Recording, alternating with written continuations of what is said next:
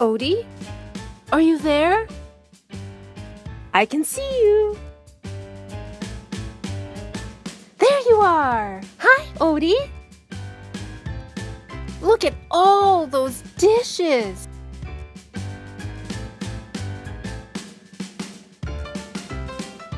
Do you need help washing them? All right, let's go!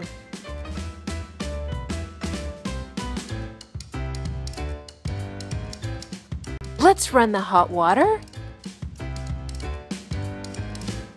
And now we add the soap.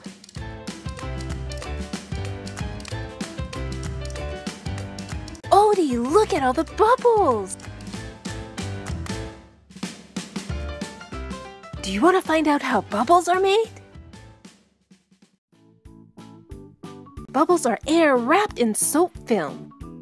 When air makes contact with soap, the soap sticks together around the air.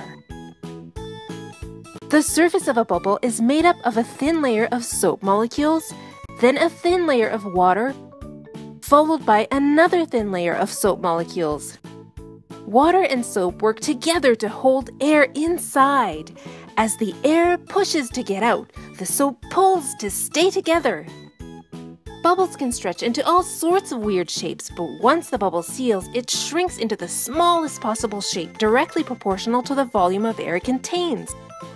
So bubbles are very efficient because the sphere shape uses the least amount of soap to form a bubble.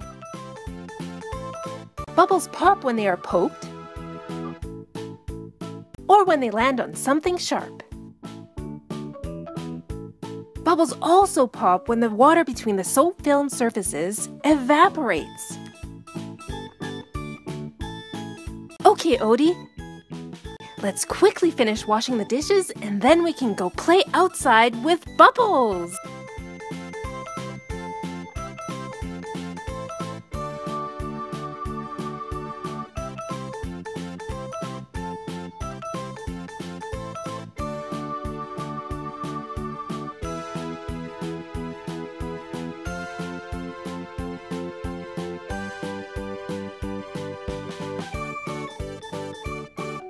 We are outside and we brought everything we need to make bubbles. But before we start, Odie, do you want to try an experiment?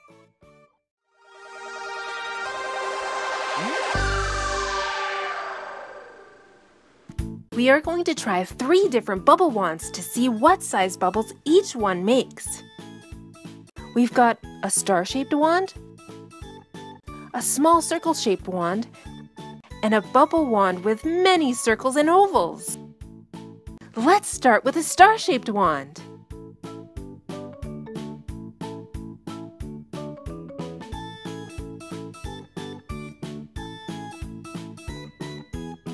Look at all those big bubbles! Now let's try the small circle-shaped wand.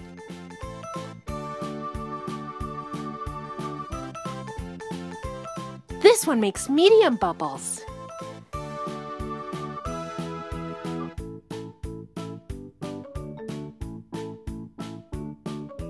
And now we're going to try the wand with all the ovals and circles in it.